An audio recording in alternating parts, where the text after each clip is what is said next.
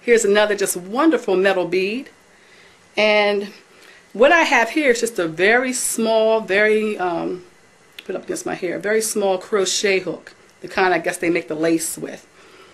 What I'm going to do is just hook that through. Can you see how I'm doing that? Yep. And then find, sorry, that's my son. He's watching television. And just find one. Grab it by the end. And kind of hook, you don't have to hook a whole bunch of hair. See how I just kind of hooked that in? And now I'm going to pull it through. These loose hairs. Oh, there we go. We got it started. See that? Ah, got it, got it, got it.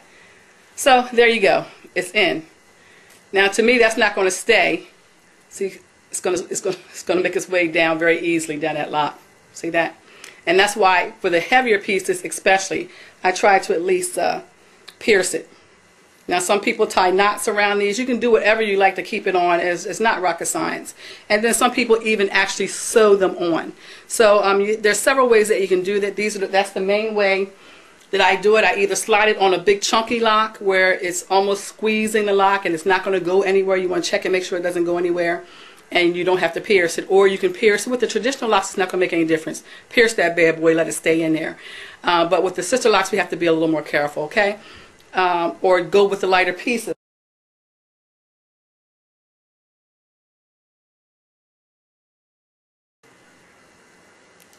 Okay, and I promised you guys to show you how I would attach these. So I'm going to come up real close. Now I'm using one of my tools that I use to actually make the jewelry. But you can also use a like the instructions that you're going to get when you actually order these. It's going to be a sheet of instructions, photo instructions, so it makes it real easy for you. But I actually use a tweezer to open and close. So these are, I call them my lock rings. And if you look real closely in my hair, when I come up close again, you'll see that I actually have lock rings on some of my locks. And what I do is I use those to anchor or attach my jewelry pieces to. Now if there's a nice, good, substantial lock that I have that doesn't have a lock ring on it and I don't have any more lock rings available, then I'll just pierce it through the lock. But I make sure it's a healthy lock that I do that on. But anyway, if you look real close, I don't know if you're not going to be able to look too closely because it'll get fuzzy. But anyway, there's there's a cut in the wire, and I'm either going to pull this back to me or away from me. Either pull it to me or away from me. I don't want to stretch it because then you'll lose the integrity of the circle there. But anyway, let's see. I'm going to take a pretty decent lock here. There's one here. And what I'm going to do is pierce it. Now I can slide this on if I want to, but this is a heavier piece.